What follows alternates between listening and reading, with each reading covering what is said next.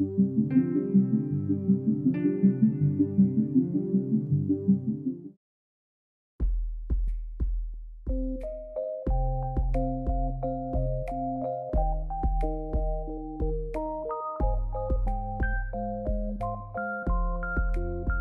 is a form of electromagnetic radiation.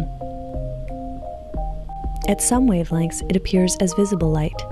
At others, it takes the form of radiation we cannot see, such as ultraviolet, infrared, and X-rays. X-rays have very short wavelengths that, unlike visible light, are able to pass right through most tissues in the human body. Since bones contain calcium, a denser material than most other tissues, they are able to stop some of the X-rays and can thus form a shadow. If you place your hand in front of a flashlight, it will cast a shadow on the wall behind it. In a similar manner, X-rays directed at the body produce shadows on the opposite side that can be registered on film or on a digital sensor, so that bones are clearly visible while soft tissues, such as muscle, are shadowy.